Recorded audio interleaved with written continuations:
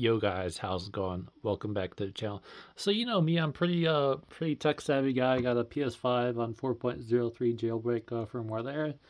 I got the PS5 Slim, which is on the official firmware.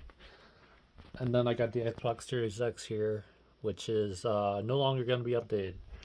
Because there's been some kind of circumvention in the code execution that's been figured out. Apparently you would get a text file from a GitHub site and you would paste that text file into Notepad+. And these are apps that you can no longer get. Like for example, this Gamescript app you can no longer get because I guess Microsoft blocked people from getting this update because they don't want people to possibly run modified software on the console. Anyways, so you would put that text file into a USB zip file, and then you open this program here, and then you're going to want to scroll over here, click open file.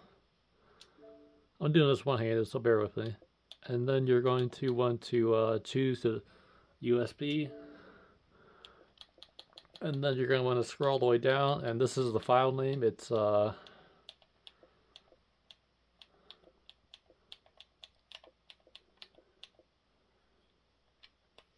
try that again. I guess my cursor is not.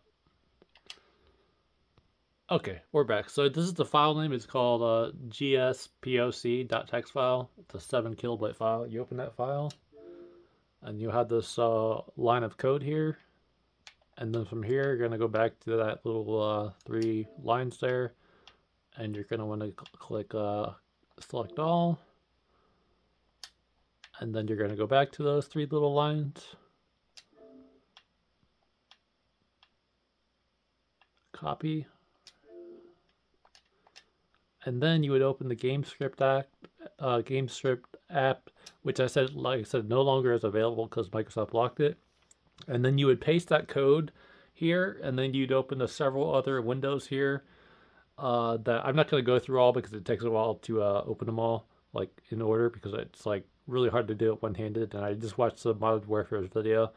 Anyway, so once you get everything all pasted on there, you would basically go to this little code run thing here. You click run code, and then you're not going to see any activity. The console is going to appear to be doing something, which it is, and then you'll end up seeing a code come up, which is 1337, and that means this console is on the firmware that allows you to run the modified code, which will hopefully maybe allow homebrew apps and other things to possibly get done on the console. And just to show you what my console's system software, actually I'm not going to show that because it's going to show my console serial number. I don't want that to be online.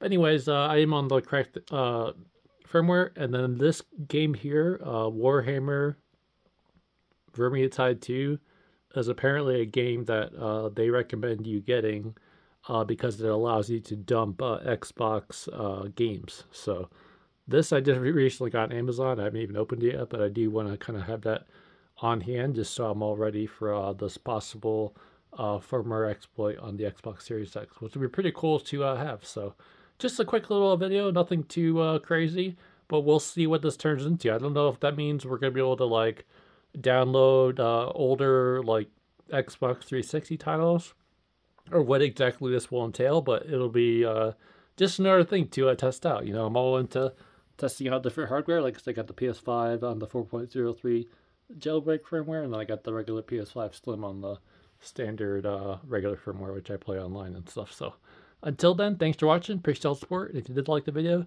do give this video a like, and stay tuned when this mod gets further developed. I think in July they're going to release more information on it. But until then, thanks for watching. See you guys around. Peace out.